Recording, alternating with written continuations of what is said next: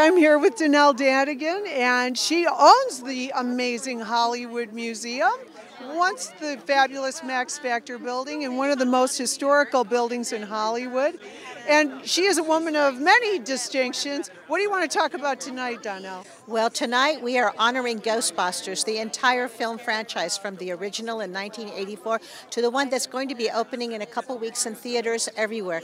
And we're thrilled that we have the Ghostbuster Afterlife beautiful costumes and all the goodies that go with it. You know, it's so interesting to think that it's still living and still valid and still poignant 35 years later. Well, there are so many really wonderful exhibits in the Hollywood Museum. It's 4 or 5 stories. Well, most people don't know what's on some of those floors, but tell us a little more. Well, you know, last week we celebrated the 30th anniversary of Silence of the Lambs with Hannibal Lecter's jail cells, which were so fabulous, completely outfitted. And of course, we've got Batman, we've got Back to the Future, we have got the science fiction, we have got all of the superheroes. It's quite something when you think about it, all that's here in the museum. And once upon a time, this is where Max Factor, Hollywood's makeup king, made all the movie stars look fabulous. Yes, and there are some really great makeup rooms in here because of Max Factor, I'm sure, but the Lucille Ball redheads room, the blonde room, the brunettes room. Listen to you, I love it.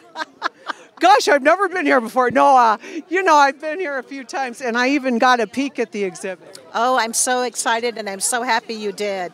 Before everybody goes upstairs, you know, so you got a chance to see it.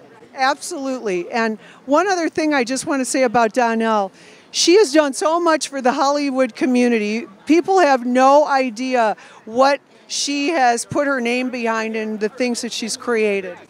Well, I'm just thrilled to do it. You know, it's all about giving back to the community. That's why we started the Hollywood Museum.